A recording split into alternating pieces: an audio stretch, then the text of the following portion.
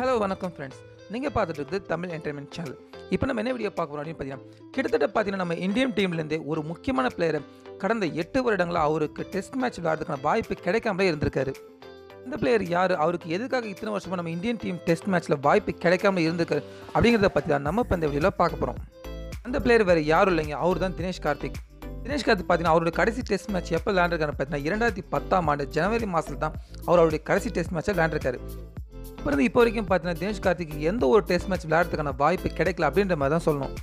இப்போ கூட பார்த்தீங்கன்னா சமீப காலமாக தினேஷ் கார்த்திக் கொஞ்சம் நல்லா விளையாடுறாரு அப்படிங்கிறது தான் இந்த மாதம் 14 பெங்களூரில் ஆப்கானிஸ்தான் எதிரான ஆட்டத்தில் தினேஷ் கார்த்திகை சேர்க்கலாம் அப்படின்ற மாதிரி பிசிசிஐ இப்போ முடிவு பண்ணியிருக்காங்க.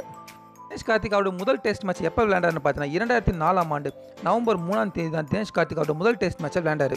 அதுக்கடுத்து சில மேட்சிங்க தினேஷ் கார்த்திக் கீப்பராக செயல்பட்டிருந்தாலும் 2005 டிசம்பரில் பார்த்தீங்கன்னா நம்ம தோனி அவர்கள் டெஸ்ட் மேட்சோட கீப்பராக அறிமுகமானார். அதுக்கடுத்து பார்த்தீங்கன்னா நம்ம தோனி அவர்கள் பேட்டிங் கீப்பிங் ரொம்ப சூப்பராக செயல்பட்டதால் டெஸ்ட் மேட்ச்லையும் ஒன் டே மேட்ச்லையும் ஏன் T20 மேட்ச்லையும் கீப்பராக நம்ம தோனி அவர்களே செயல்பட ஆரம்பித்தார்.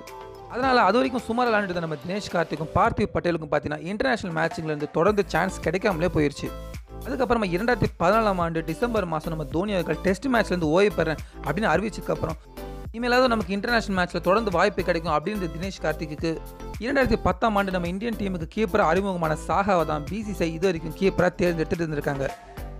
ஆனால் இப்போ சமீப காலமாக தினேஷ் கார்த்திகோட பேட்டிங்கு கீப்பிங்கு எல்லாராலுமே பாராட்டப்பட்டுக்கிட்டு வருது.